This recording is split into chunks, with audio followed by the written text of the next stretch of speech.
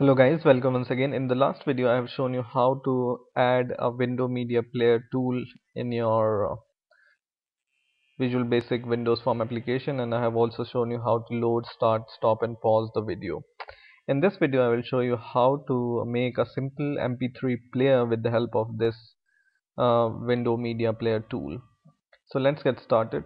First of all, what I will do is I will take a list box and drag and drop into my form, and I'm going to take a button to load the list once again, and I will take open file dialog to open and select all the selected files. So I will drag and drop open file dialog into my form and it will go here.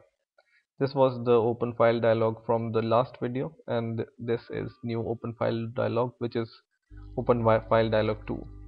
Now I will change the name of this button as load playlist. Okay, and now what I will do is I will select my open file dialog which I am going to use, and I will go to the property, and in here I will search for the property called multi select and make this property as true. Okay, so just go to the property called multi select and make it true. Now I will just select my load playlist button and double click it, and in here I will write the code. But first of all I want to declare some global variables. So I will just go above my sub, and here I will declare two arrays. So I will write dim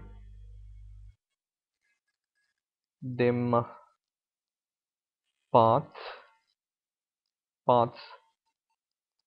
as string,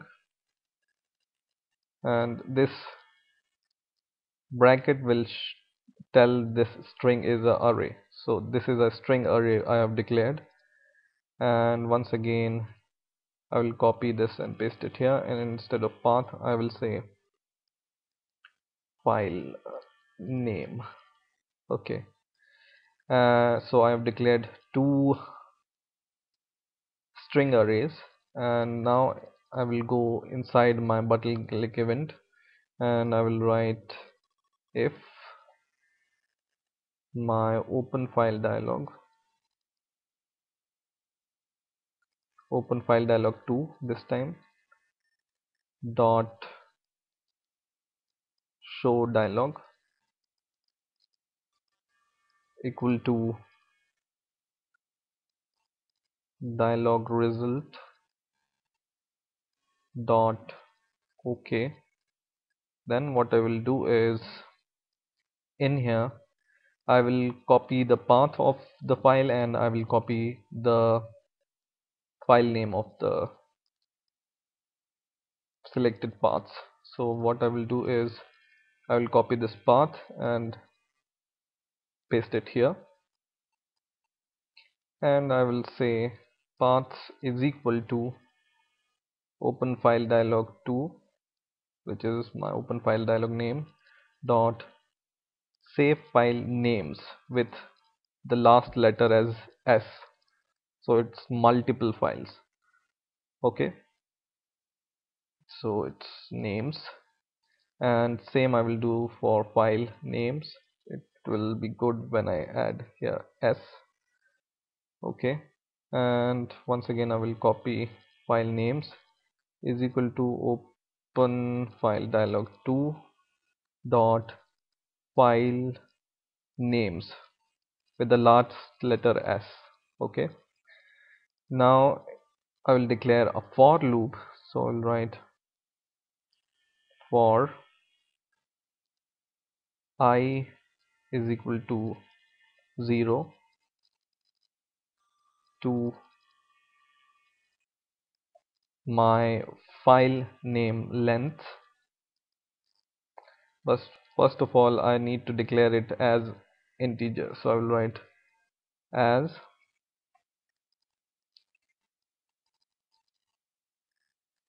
integer. Okay, So to my file names array dot length -1. So I will count all the file names, and then what I will do is I will add these file names to my list box. So I will copy the name of my list box, and I will write here dot items dot add, and inside the bracket I will write file names, and once again a bracket, and I will pass this I here. So what this code will do is it will load all the files inside the list box. Okay, now we'll go to this form again, and this time I will select the list box and double click my list box. So just select your list box and double click it, and it will go to the list box selected index change event. And in here I will copy the name of my window media player tool, which is AX the window media player 1, and paste it here. Dot URL is equal to